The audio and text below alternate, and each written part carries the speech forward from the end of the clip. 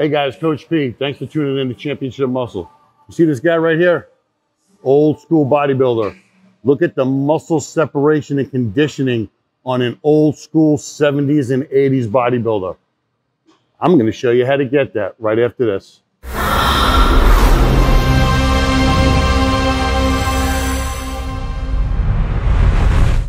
Hey guys, welcome back. Coach P. First video in about 12, 14 days. I had the flu, knocked the shit out of me. But I'm back in the gym, bringing you more good content. And today's topic of discussion, which is going to be a multi-part series, how to get that muscle separation and conditioning that we had back in the 70s and the 80s and a good portion of the 90s, okay? How do you get that muscle separation and conditioning? I'm going to talk about bis, tris, and forearms today. When you look at today's bodybuilders, yeah, they're big. The men's open class, yeah, they're big, and I want to drop the F-bomb in there because they're that big. But what are they lacking? My mindset, which is old school, is they're lacking the muscle separation between the muscle groups. The picture of the guy I showed you up there, that guy over here, you see the etching in the shoulders and it separated the bicep and the tricep and the forearms? That was just like one big hunk of meat with all the detail in it. Those guys in the Olympia last week in the men's open class didn't have anything like that. But that guy back in the 70s and the 80s that I showed you, he had it. How'd he get it? First key is diet. He knows how to diet. He knows how to take in the right amount of food, protein, carbohydrates, and fats to bring his body fat levels way down, to thin the skin out so that those muscles pop. Okay, the muscles are popping. How do you get them bigger, and how do you get them separated, and how do you get that looks like it's been cut through stone? How do you get that granite look? It's called high repetition, moderate weight, whether you want to do drop sets or you just want to do high rep sets. Those are the movements that are going to give you that look that's been etched from stone. You're not going to get that look where the meat's hanging off the bone by doing 6 to 10 reps. It's just not going to happen. I don't give a shit who tells you it's going to happen. I don't care what computer program they got the certification from.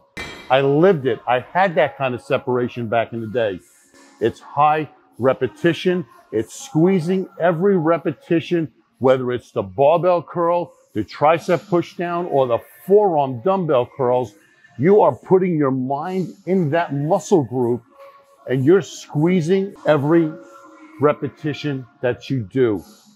It's not just up here where you're grabbing a bar and you're doing shit like this. Any jackass can go into the gym and move weight. You see it all the time. I go to the gym every morning at 5 o'clock with my crew and I'm constantly pointing out, look at this guy, just slinging weights, no muscle engagement. Unless you engage that muscle every time you put your hands on that bar, you grab that bar, you squeeze your muscles, you engage them, and you start curling like you mean it.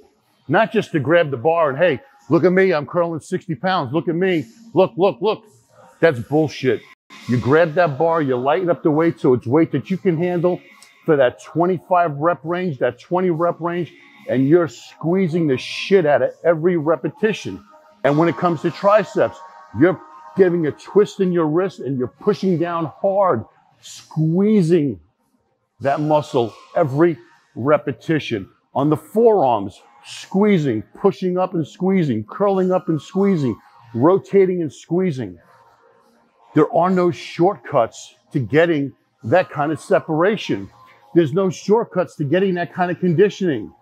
You have to bust your ass in the gym with the high repetitions to get that skin splitting pump that you always hear me talking about, whether it's through drop sets or whether it's through high rep sets. That's the only way you're going to get that kind of pump in your muscles.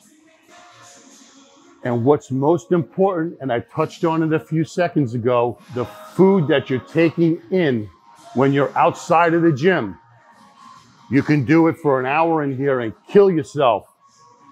You can go across the street from this parking lot, go right through the Burger King parking lot, and you could blow it right there on a #1 combo with cheese with a large Coke.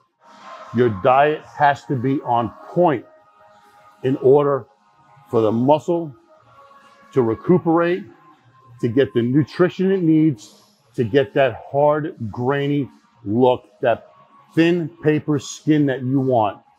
It's time in the game. It's not an overnight success story. Guys do this shit for years and years trying to master it. Very few people get it on the first shot, unless you've got a coach that really knows what they're doing and really knows your body. Document what you do in the gym, document what you do outside of the gym. Take notes on what food you're taking in, what's your caloric intake, how many grams of protein, how many grams of fat, how many grams of complex carbs. And I'm telling you right now, keep them low. Because if you don't keep them complex carbs low, you're never gonna burn your body fat to get that onion thin skin like you saw in the picture of that guy that I showed you a little while ago.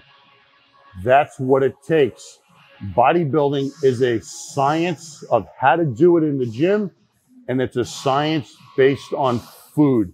If you can't master those two sciences, you're never gonna be a successful bodybuilder. You might be okay.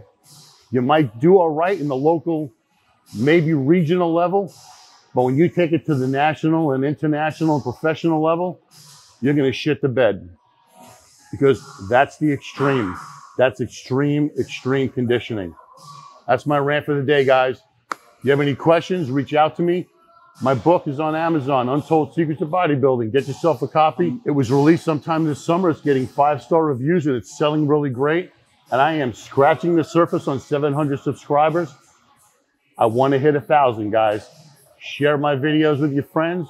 Tell your friends to subscribe. Tell your gym buddies to subscribe. I got a lot of great content coming out there, and there's a lot more content coming.